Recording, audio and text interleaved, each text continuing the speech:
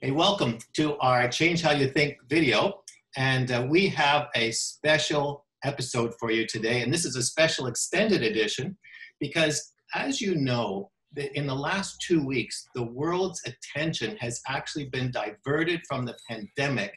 And we're now focusing on the pandemic of racism that's been going on for centuries. And it's fascinating to me how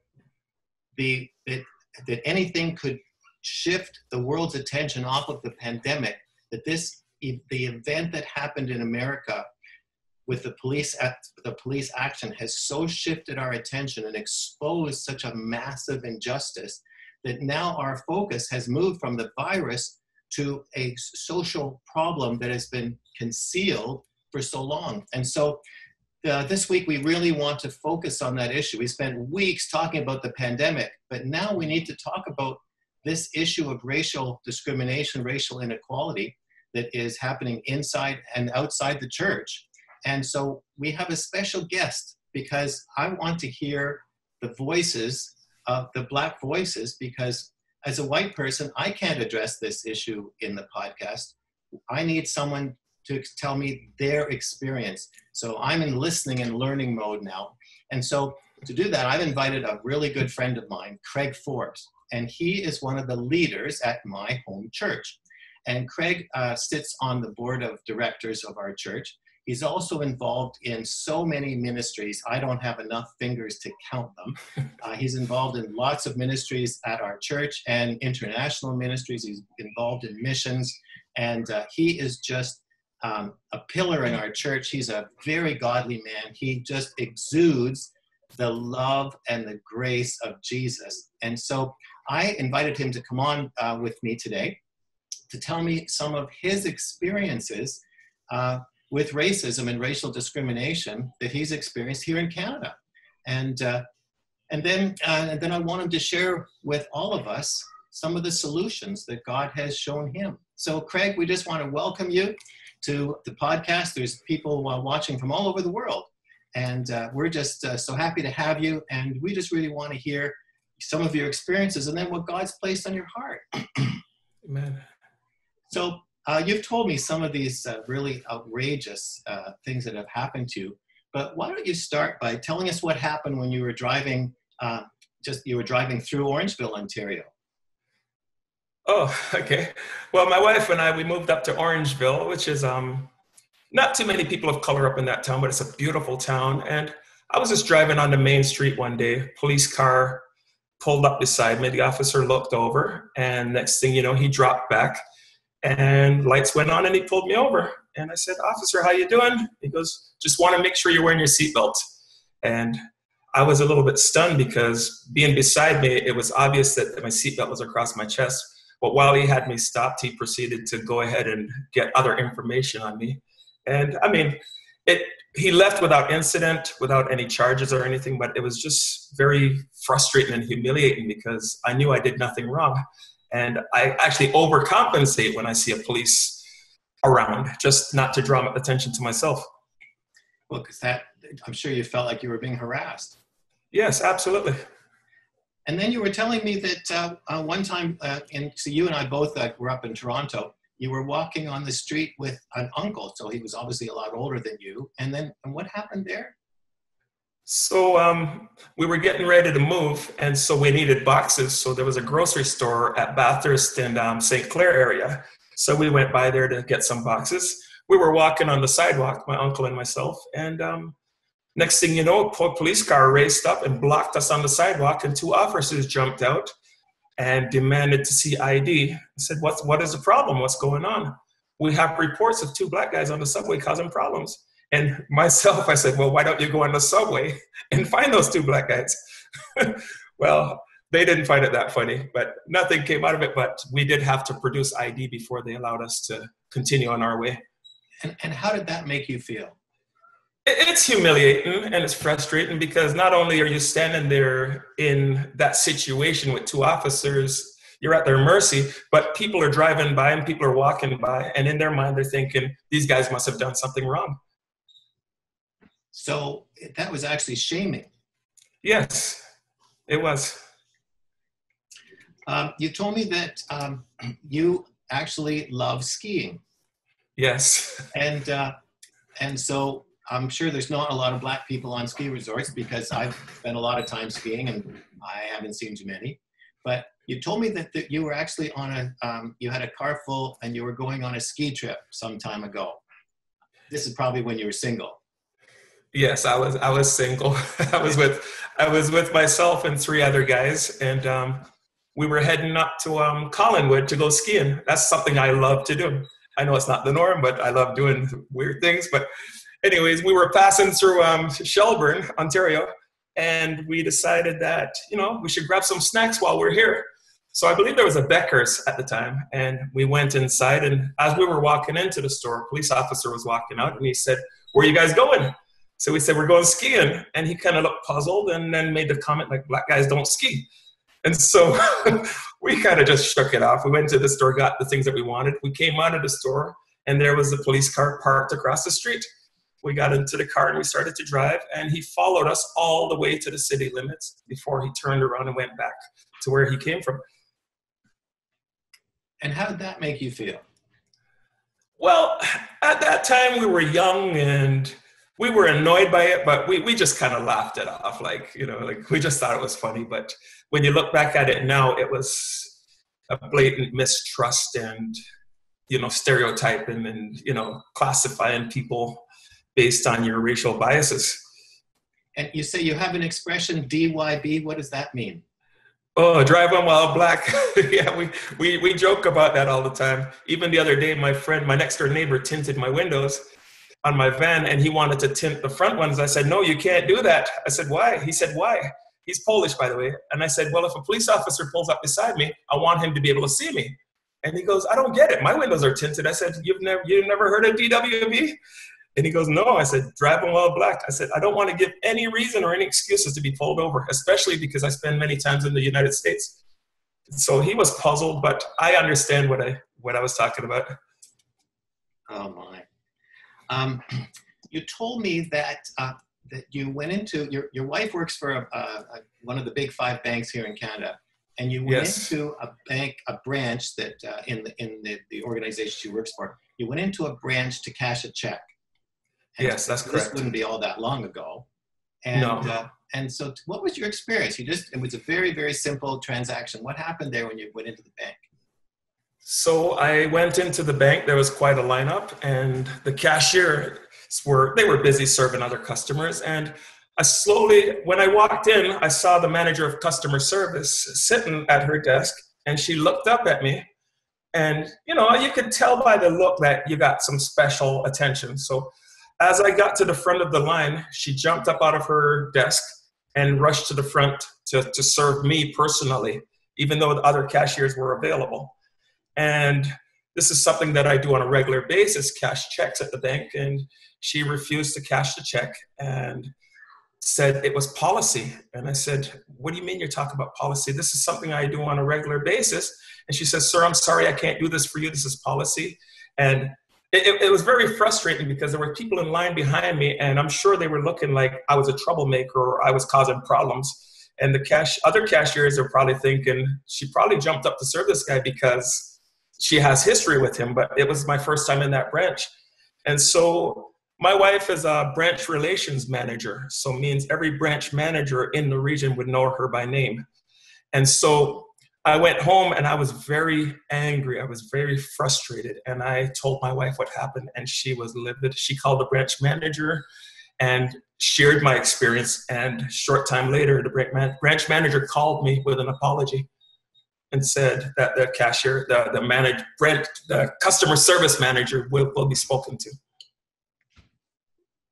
Well, you've already said how that made you feel. Yeah.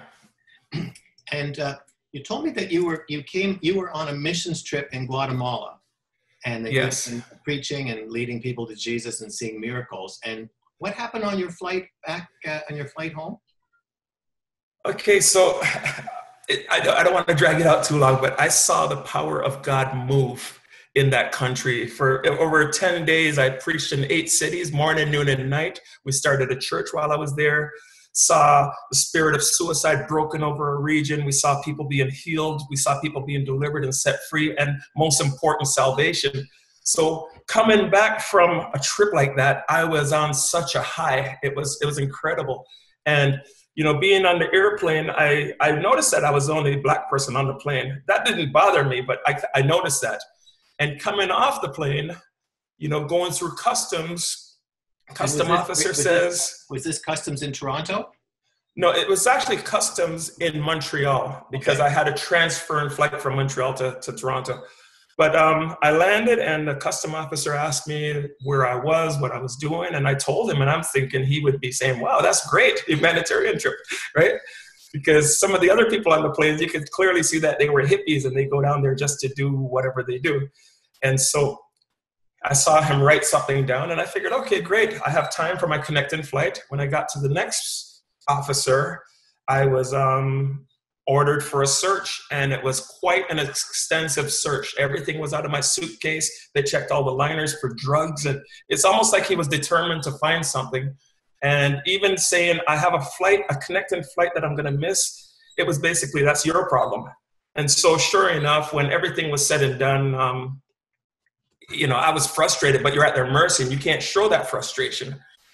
Sure enough, I missed my connecting flight, which was with Air Canada. And I know their policy is to put you on the next available flight if it's something that's not your own. Well, I went to their customer representative, and they basically said, well, we can't do anything for you. Obviously, you must have done something wrong. And that was frustrating to no end. And so I couldn't get a representative to support me. So out of just desperation, I went over to an East Indian descent person at WestJet, and they had me on the next available flight. But it was just that feeling of like being viewed as a criminal and not respected and not even being listened to. That frustration was just boiling up inside me. And everything that God did on that trip, it just brought everything crashing down. And I can't even put into words how I felt at that time, coming back to my home, to my country. So you were racially profiled? Yes, absolutely. Oh, Craig, you have a lot of stories. You and I both grew up in Toronto, and there's a spot in Toronto that anyone from Toronto would know. It's where all the mansions are located in North York. And and driving through there is like driving through Beverly Hills. And I remember growing up, my parents would drive me through there just as a tourist. We would just drive really slow and just gawk at the mansions and all the famous people who lived there. And I remember I've driven there with my wife, and it's to me, it's a tourist event to drive down that street. And right here you are in the middle of Toronto, all these enormous mansions of movie stars and things. And so I've done it many times, driving slow and just, staring. And so what happened when you drove down there?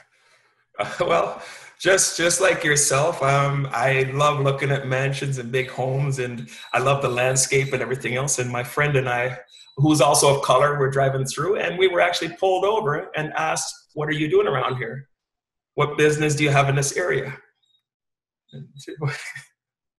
And how'd that make you feel? It's frustrating, and you answer to the best of your ability without showing any aggression or frustration, because you don't want it to escalate to the next level. But yeah, you leave feeling like second class. Like, we pay taxes, we have the sticker on the car like everybody else. We have a right to be on any road in this province or even in this country, but feeling like, what are you doing in this area? What's your business here? That it's just, I can't even describe how that makes you feel, but it's not a good feeling. Yeah, and especially it's a road that I've driven on as a tourist many times, and of course they don't stop me. No. So yeah, you were profiled. You also mentioned one time you were just driving into a gas station just to get gas, and what happened there? Oh yeah, it was at nighttime. It was at Bayview and Shepherd, and there's a gas station on the corner. For those of you who don't. Yes. Yeah. And so, I mean, we laugh about it, but it's not that funny, really. So we pulled into the gas station, and the gas station attendant, it was a self-service, saw us outside, turned off the lights, locked the doors, and hid behind a counter. And we could not for the life of us understand or believe what just happened, but it did happen, you know. And how did that make you feel? It was frustrating. It was kind of comical to be like, you know, it was comical because we were laughing at this person's reaction, but it was frustrating that they would actually even view us as that, because I have never had any criminal tendencies. I don't know anybody that's ever been in trouble with the police. We're all hardworking, you know, professionals, and to be seen automatically as a criminal, you know, it frustrates you. Yeah, well, it's actually very painful. Now, you married a white woman. Yes, I did. Who we love, and she is just the most wonderful, godly woman, and you picked well. Actually, you and I both married up. Yes, we did. and so, but tell me, you told me two events.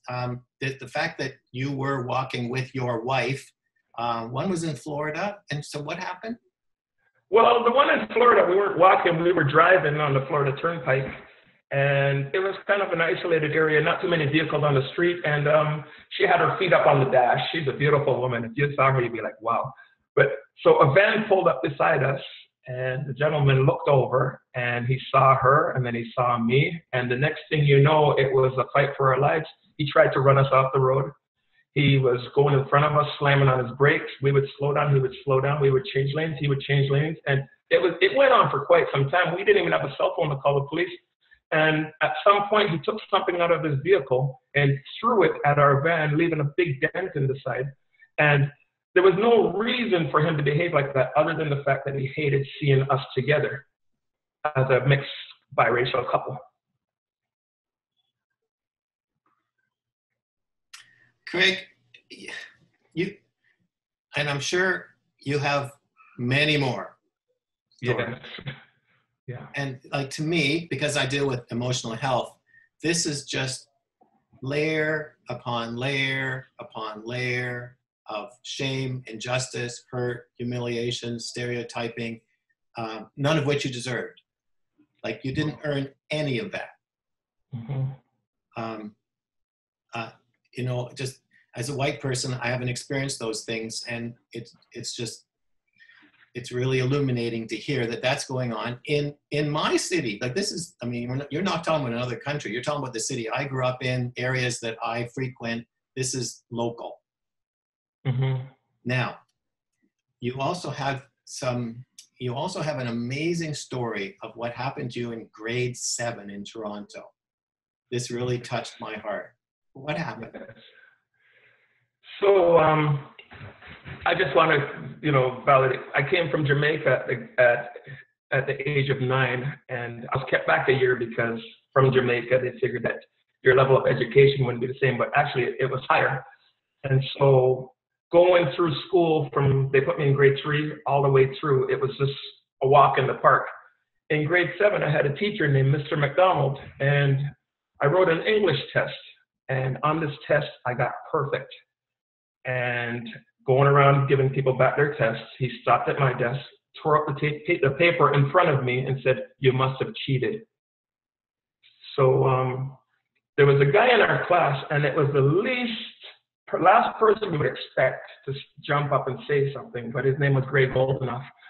And he jumped up and he says, "You cannot treat people like that," you know, and he really let the teacher have it. And because of his jumping up and speaking up, I was allowed to rewrite that test.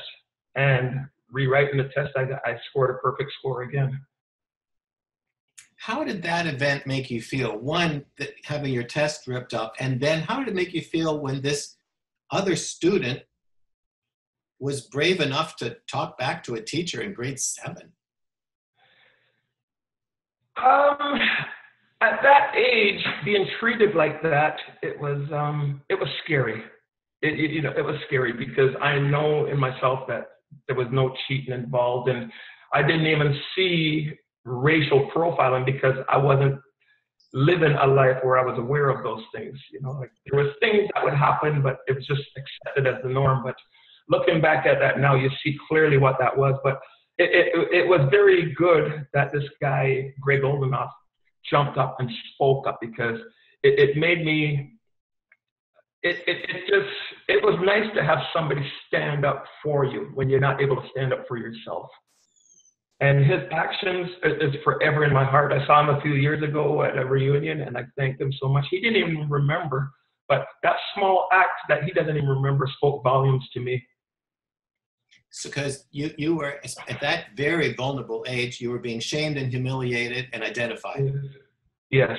And then this fella, actually your own age, actually stepped in and intervened. Yes. So Craig, you know, this is, I'm sure most of the viewers watching just have no idea what people of color have to put up with on an ongoing basis, that you've tried to just laugh off. Well, you know, that's life, but we don't have to put up with that. So what are some of the suggestions you have for the people who are viewing? How can we actually make a difference now, other than just saying, oh, that's too bad? Right. So when I was speaking to you the other day, I just basically summed it up to one thing: see something, say something.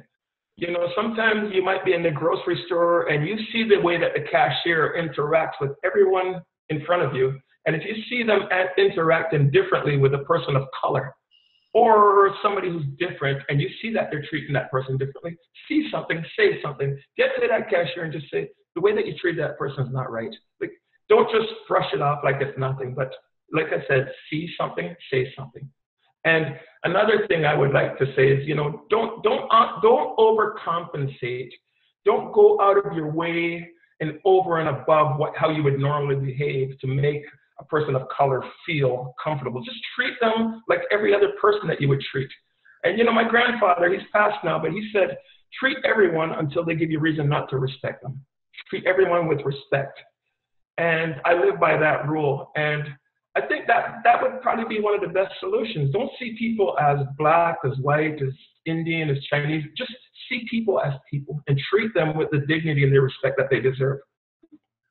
Is there anything in the Bible, any scripture verses that stand out to you that could help us in this situation? Yeah, absolutely. In Matthew 10, 32 and 33, Jesus was speaking, and he says, whoever confesses me before men, him I will also confess before my Father in heaven. But who denies me before men, him I will also deny before my Father who's in heaven. And, you know, many times we look at denying, like Peter, when Peter says, I don't know the man. And Peter denied Christ 3 times before the cock crowed. And, you know, Jesus turned around and looked at him. Denying is not always necessarily saying, I don't know the person or I didn't see anything. Sometimes denying is just not saying anything at all. So like if a police officer says, did anybody witness this accident? And you just stand there with your arms folded and you say nothing, you basically denied that you've seen anything. And so speak up, you know, speak up and call it for what it is. You know, there's another passage of scriptures that's also in the Matthew, and it's also in the other Gospels, Matthew 25, 42 to 45. Jesus says, for I was hungry and you gave me no food. I was thirsty and you gave me no drink. I was a stranger and you did not take me in. Naked, you did not clothe me. Sick, I was in prison and you did not visit me. Then they said, Lord, when did we see you hungry, thirsty, or as a stranger, or naked, or sick in prison and did not minister to you? And Jesus says, surely I say to you, as much as you did not do to the least of them, you did not do it to me.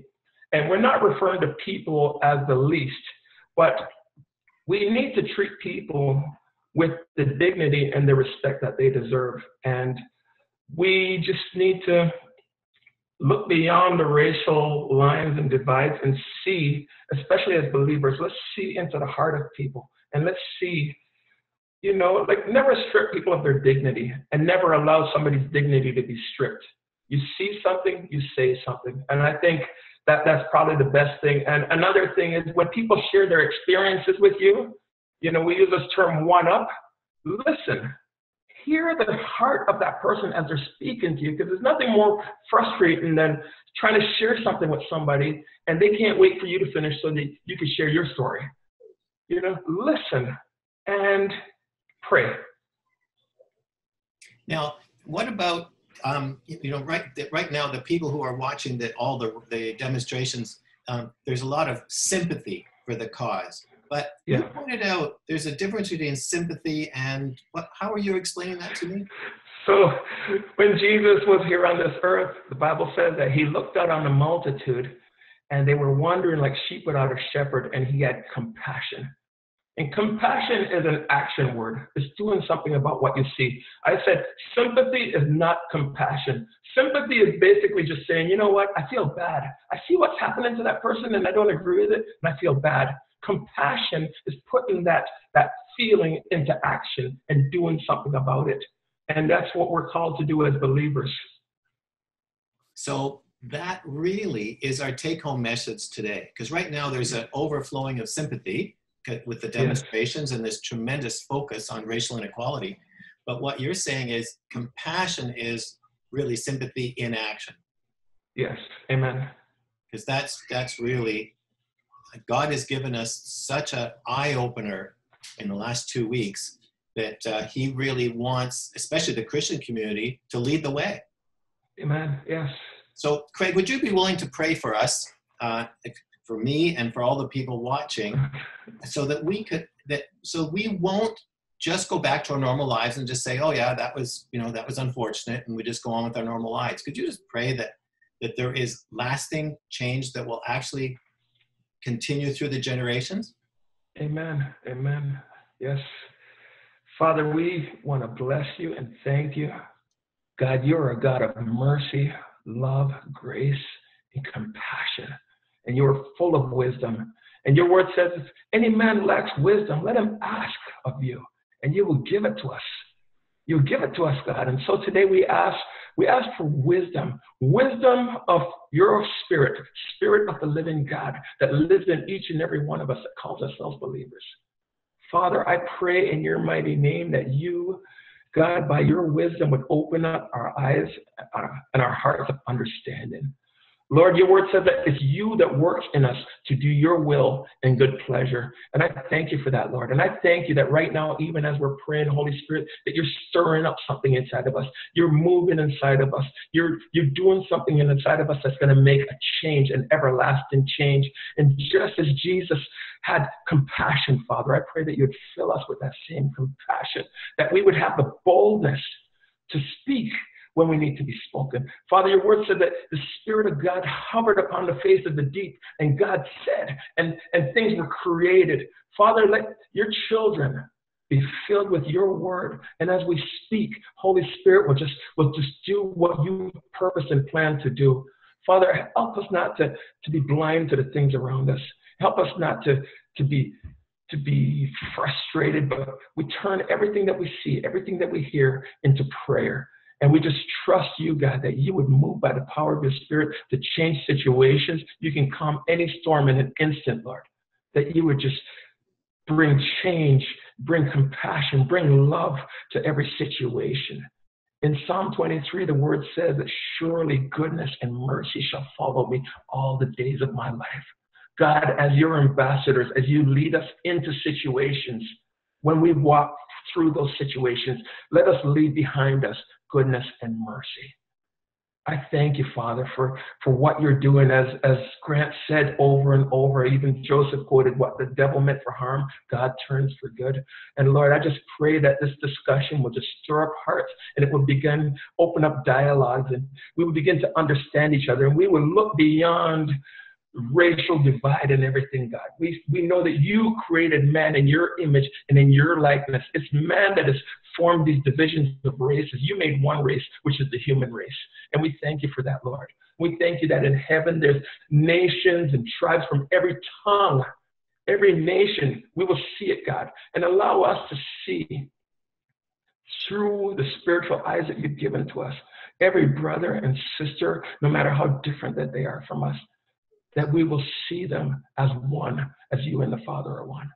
We bless you, Father, for your wisdom, and we thank you for your grace, and we pray that you just pour it out upon us, that we would just be the salt of this earth, and we will be the light of this world, Lord, and we will expose darkness, and we will bring your calm and your peace and your love and your wisdom to every situation and to every walk of life. We thank you for what you're doing, and we thank you for all that you're going to do. And we pray that through it all, God, you will receive the honor and the glory that you do to your name. And we thank you for this all now, Lord. In Jesus' name we pray. Amen. Amen. Well, Craig, we just want to thank you for taking the time to speak with all of us, to tell us the real painful, just really a snippet of the painful events that you've had to live through. And, Yes. but your solution is so powerful to, when you see something, say something. So Craig, Amen. thanks so much for joining us. And you've really helped us understand and then know what to do. So it's been great having you, Craig. Thank you so much. Thank you so much for the opportunity. God bless you. And thank you for the great work that you're doing. Thanks, Craig.